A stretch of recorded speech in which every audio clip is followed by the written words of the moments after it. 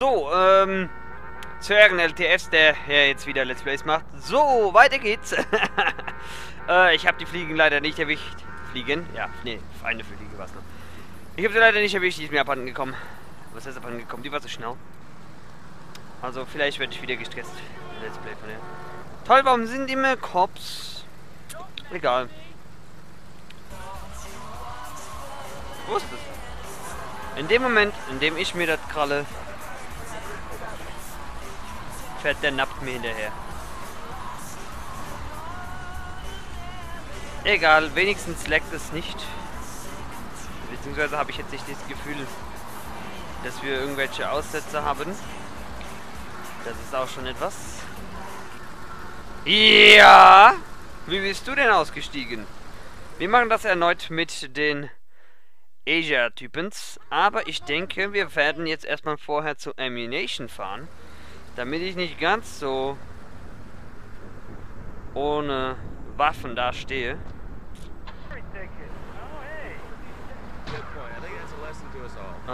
Muss ich mal ganz kurz überlegen. Ich weiß es eigentlich sogar, wo ich dahin muss. Und zwar brauche ich erstmal diesen Zug. Also, ja, das ist, ich meine. Ja, genau, diese S-Bahn. So, und dann gab es irgendwo, was immer das für ein Zug da oben ist, kann auch einfach eine Schienenbahn sein oder was. Und dann muss ich mich auf jeden Fall in die Nähe vom Bahnhof begeben, also zur U-Bahn, die ist da drüben. Und Ammunition ist hier, da sind wir eben dran vorbeigefahren. Dann schauen wir doch mal. Haben will. Los, respawn es. Nehmen wir gleich nochmal mit. Und noch ein drittes Mal. Ich hoffe ja, ich finde jetzt auch mal bald einen Panzer, damit ich nicht immer Gefahr laufe, drauf zu gehen. Aber wir werden sehen. Mehr Waffen gibt es später, jetzt nicht.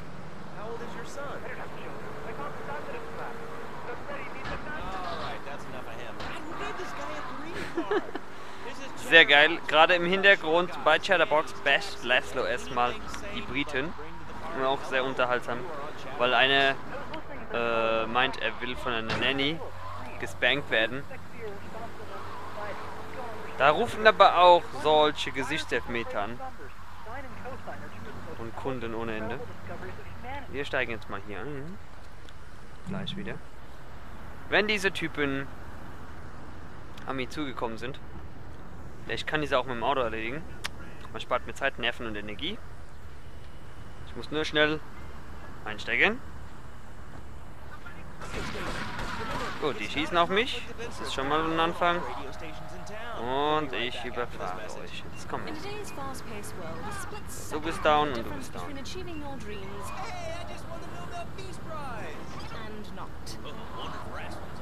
So, mal schauen, was die mir hier an Waffen hinterlassen haben. Noch ein bisschen Muni. Das ist gut. Jetzt bin ich auch so ein echter Gangster. Ein Typ. Achso, der hat seinen Wagen da abgestellt. Er müsste blockieren. Auch nicht schlecht. Dann überfahre ich den einfach mal.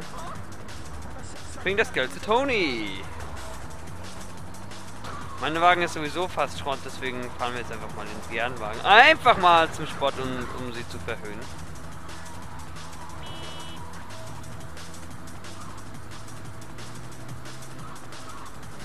Laut Gebrauchsanweisung müsste man rein theoretisch Durchdrücken des rechten Sticks in Shooting beimachen. Geht nicht, wer es herausfindet auf der Original Xbox. Daumen hoch kriegt er von mir.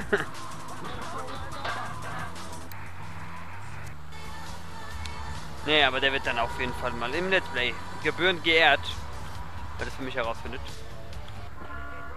Aber jetzt erst einmal wollen wir uns hierhin bequemen und diese Mission abschließen.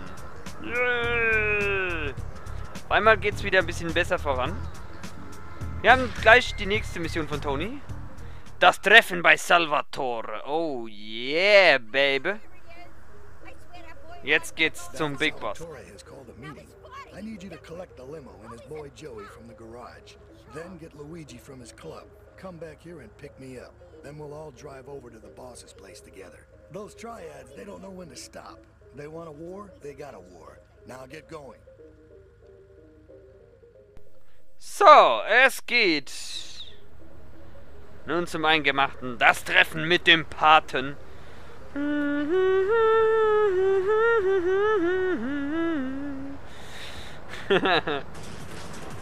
Ach ja, The Godfather, einen der besten Filmreihen. Insbesondere der erste Teil ist auch sowieso ein Meisterwerk, aber dennoch die Trilogie, einer der besten Filmreihen, die jemals gedreht worden sind. Noch eines der besten Bücher, die Vorlage, ne, die jemals geschrieben wurden.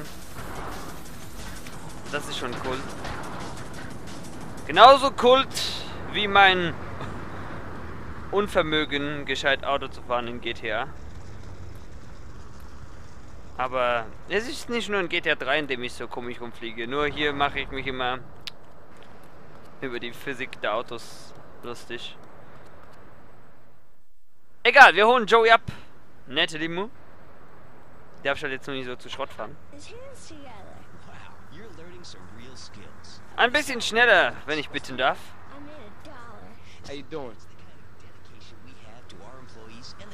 Gut, und du? Ah ja, wir haben ja vergessen, Claude. Ist ja schweigsam. Das wäre auch mal eine interessante Idee für Twisted Metal. Eine Limousine. Können wir bestimmt auch voll Quatsch machen. Ich meine, wenn man schon mit einem blutigen Leichenwagen da rumfährt. Oder so einem, ja, auch einem Leichenwagen oder einem Krankenwagen, mit denen da rumfährt, oder so einem übertriebenen Monster-Truck, ein LKW, dann warum das nicht auch. Gut, wir müssen Tony abholen, glaube ich. Ne? Komisch, müssten wir nicht eigentlich auch Luigi abholen? Ich glaube, das kommt auch noch. Luigi! Die Triaden haben jetzt schon ganz schön eine Delle hier reingejagt. Gibt es das oder gibt es das?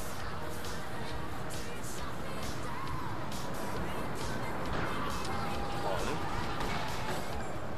Wenn es so weitergeht, machst du mir hier alles kaputt. So. Ja doch, hier ist Luigi. Ich muss den auf die Hub drücken. So, ein bisschen schneller, Luigi. Scheiße, der Wagen ist gleich voll Schrott. Schon wieder. Weil die Triaden meinten, drauf losholzen zu müssen. Jetzt holen wir noch Tony ab. Genau, so rum war's. How you doing, kid? Ein komplettes Treffen mit der Familie. Der Luca Brasi schläft bei den Fischen. Naja, wir werden ihm jetzt ein Angebot machen, das er nicht ablehnen kann. Okay. Genug Pate-Zitate. Watch the moon, watch the road, fuck the police und fuck the Nebel. Ich seh gar nichts mehr, Bitches. Gibt's hier nicht irgendwo? Geht dieser Mist wieder los? Kirby sucht die Lackiererei und findet sie nicht. Wer weiß, sicher in die Limo-Wagen. Noch kann man ja mitfahren. Ja. Und zu Salvatore ist es jetzt eigentlich nicht mehr sehr weit. Ah, die Lackiererei ist, glaube ich, parallel hierzu. Wir versuchen das jetzt trotzdem so durchzukloppen. Bei meinem Glück fail ich dann. Wap, wap, wap. Wap, wap, wap, wap.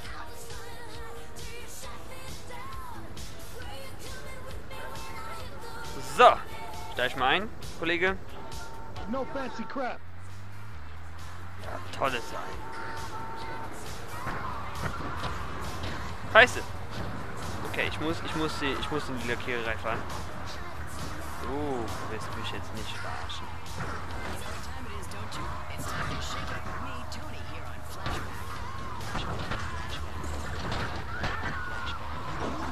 Scheiße.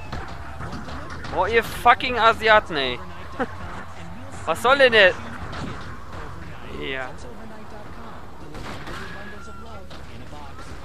Ja.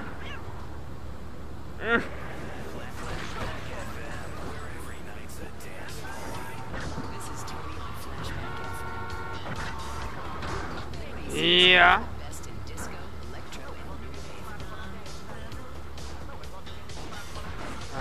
Arscht mich doch. Holy crap, ich bin ja noch rausgekommen. Also eigentlich ist es jetzt nur noch sehr schwer machbar. Aber die Idioten... Ah, vielleicht schaffen wir es ja doch. Die Idioten, die... Ja, nee, ich hab sie abgehängt. Weil die ausgestiegen sind und sich in eine Schießerei mit den anderen Mafiosis verwickelt haben. Nur nicht mehr irgendwo gegenrammen. Oh, verarsch mich doch. Egal, ich fahre diesen Typen jetzt um. Dann müsst ihr es schaffen. Weg mit dir.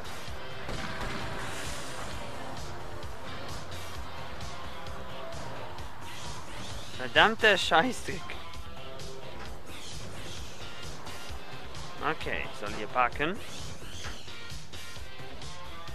Wir haben es geschafft. In dein Face! You did good back there, kid. Real good. Come on, let's introduce you to the Don. Hey, Luigi! Oh, my girls have been missing you so long, Salvatore. You've been away too long. You tell them once this unfortunate business is taken care of, we'll all go down to the club and celebrate, okay? It's my boy. How you doing, Pop? You got yourself a good woman yet? Hey, your mother, God bless her soul, would be turning over in her grave to see you without a wife. I know, Pop. I'm working on it. Tony! How's your mama? She's a great woman, you know. Strong. Firenze. She's good. Fine. Terrific, terrific. Now listen, you guys, you go inside while I talk to our new friend here. I see nothing but good things for you, my boy. So, ab sofort können wir auch Missionen von Salvatore annehmen. Sehr geil. Da wir jetzt schon mal hier sind, mache ich das doch gleich. Da ist Eingang, okay. Auf Piste mit Maria. Me and the fellas need to talk business, so you're gonna look after my girl for the evening. Hey, Maria, move your butt. Dumb broad does this every time. And here she is, the one and only Queen of Sheba. What were you doing up there? Whatever it was, I bet it cost me money. Well, you don't think I hang around here for the conversation, do you? Get in the car and keep your big mouth shut. Take the limo, but bring it back in one piece, you hear me? And watch her. She can be trouble. Yeah. I'm sure your new lapdog has everything covered. And isn't he big and strong? Hey, Fighter, let's go visit Chico and get some party treats. He's at the rail station at the Chinatown waterfront, I think. Interessant, der Alte hat es also noch ordentlich drauf. Naja, laut Tabletten helfen da, ne? Denn er war sleeping very well. In seinem Pimperbett gestellt. Ey, komm schon, Limo. Kipp nicht um.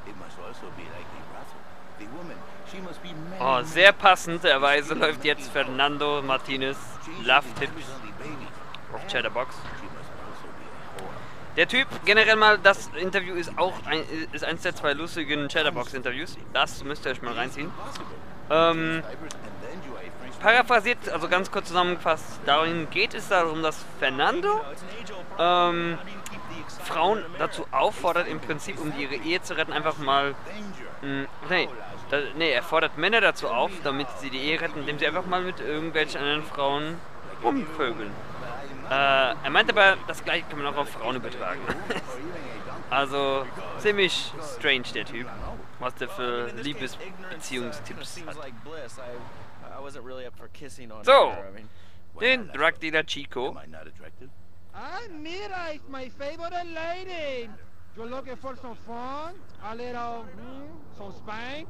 Hey, Chico. Nah, just the usual. Here you go, lady. Hey, maybe you should check out the warehouse party at the East End of Atlantic Keys. Thanks, Chico. See you around. Gracias. And enjoy. That's good stuff.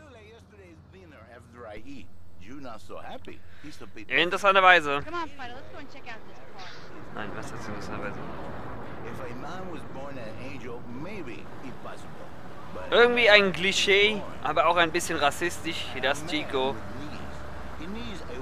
zu den südamerikanischen Staaten gehörte. Das war so die Weltansicht von den Amis Anfang 2000, dass alle Drogendealer aus dieser Gegend kommen müssen, zwangsweise. Oh, wir sind gerade in Chinatown-Gebiet, merke ich. Aber egal, wir haben es ja noch geschafft. Ich bin gerade selbst darüber erstaunt, dass ich mal nicht so viel Mist gebaut habe. Und mit ein paar Missionen mal ein bisschen hier vorankomme. Das ist ein Applaus wert, ne? Applaus, Applaus, Applaus! So. Wir fahren also jetzt, wie gesagt, Maria zu einer Party. Er ist da jetzt gerade auch nicht dran. Ausnahmsweise darf es jetzt ein bisschen gechillt mal zugehen. Nur bin ich Idiot falsch abgebogen und fahre jetzt einen schönen Umweg. Es ist so geil, dieses Interview mit Fernando Martinez. Ihr müsst euch echt mal anhören, vor allem auch, was der für einen Akzent hat.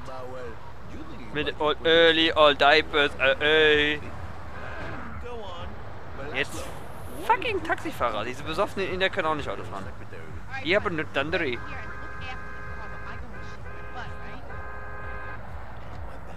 So, Maria geht erstmal tanzen. Ein bisschen schneller, wenn es geht. Heute noch. Das geht auf meine Recording-Zeit drauf. Die denken sich auch so, ja, der Ginter Let's Play, den müssen wir jetzt mal verarschen. Den wollen wir jetzt mal richtig verscheißern. Oh, komm schon, Maria, wirklich. Oh, fuck. Oh, shit. Jetzt kriegen wir Besuch. Maria? Maria?